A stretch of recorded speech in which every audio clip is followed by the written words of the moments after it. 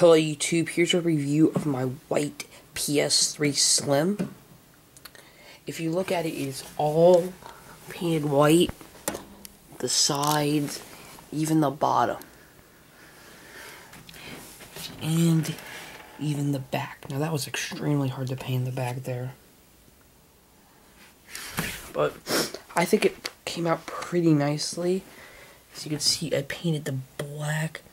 As you can see, I have one little fall right there. That's my only little fall.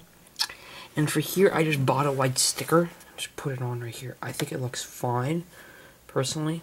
I don't really care. But as you can look, I don't like the paint I used. I think it looks pretty good through the camera.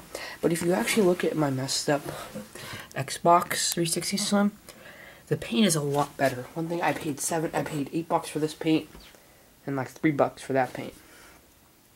And this paint dried within like 2 hours. This took 48 hours. So, I guess, you know, the more money you spend on paint, the better it comes out. But I pretty much like my two products.